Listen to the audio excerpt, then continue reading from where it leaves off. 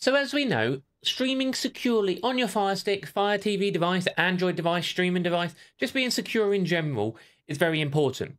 But the key is being secure and fast still, and being properly secure, i.e. no logs. So there's been some big updates from IP Vanish, and we're going to cover them for you in this video, including one thing which will help your speed, and it confirms no logs are even being kept. So before we do that, make sure you hit that follow button.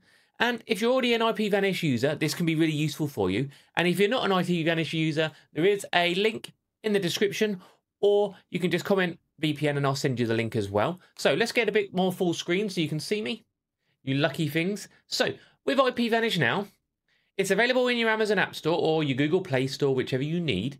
When you load in, there's a few new features. So I'm currently connected.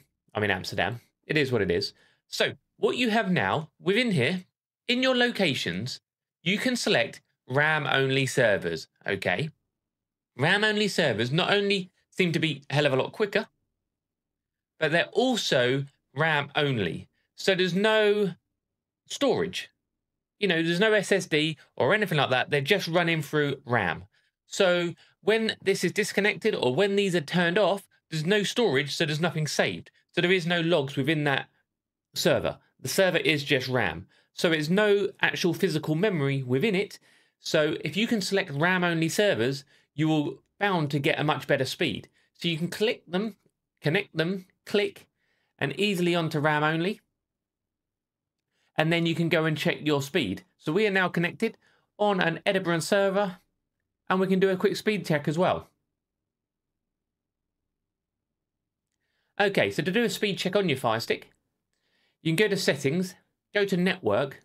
There's a few more features I will show you as well. Push play, and then you can run a speed test. This is useful. Okay, this is useful because it will actually tell you what sort of streaming you can do. I can support up to 4K streaming, 205 megabytes per second with a VPN running, which is a huge speed.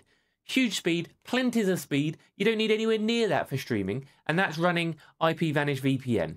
Okay, good thing also with the VPN is a few features you have within inside it.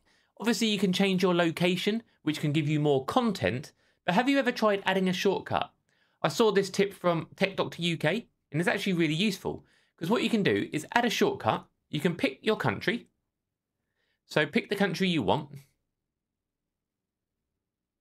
And then you can pick an app. And it will use that country to open the app via the shortcut. So if you picked one of these apps, for example, because you want it on that. So next time you come into your VPN, you click it, it will connect to your country. And then it will open up that application. I'm going to get out of that so we don't get in trouble. So that's really useful. So if you find a server which works, you can do that straight off and add it in the shortcut. Very useful. Another one you can use, I would recommend, is if you go in your settings. In here, you have a couple of things. You have protocol. I find WireGuard the fastest. I'd recommend that to all of you to check you are selected to. But check the other ones out if they work better for you. But I would prefer WireGuard. And if you find some apps you do not want on your VPN, you don't want your VPN running for because either it doesn't work, you can use split tunneling. Turn split tunneling on. Go into Manage Apps. And in here, you can select an application. I don't know, for example, if you didn't want it running on maybe your Netflix, because you feel you have nothing to hide from Netflix, you can go down, select Netflix, when I get there, select it. So what will happen now is your VPN will run as it normally does, but when you open up Netflix, the VPN is not running, if that's what you decide. Or maybe BBC iPlayer, things which are geo-locked and you don't want a Netflix running for that. Those options are there for you as well. So you have a Netflix, you have a VPN running when you need it, and then certain apps, if you don't want the VPN running, like that, you can just put it in your split tunneling.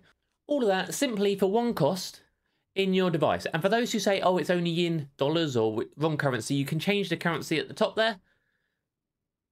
So you can select which currency you want and it will change the pricing and it's cheap. This will go on unlimited devices for one account. So you don't need to sign up for an account on all devices, just one account. That's linked underneath. We are partnered with IP Vanish, you know that. That's how we get a great offer for you, and we also do get a small commission for that. We're not making millions here. It's £1.58 a month. So I'm not retiring on it, but it does help support the channel. If you do want a VPN and support the channel, this is the way to do it. It's one of the best ways to support the channel. And you stay safe. We get a small cut, which helps us do what we do and bring you the great information. And everyone's a winner. Brilliant. I've been Doc Squiffy. Check out the RAM-only servers, and I'll see you soon.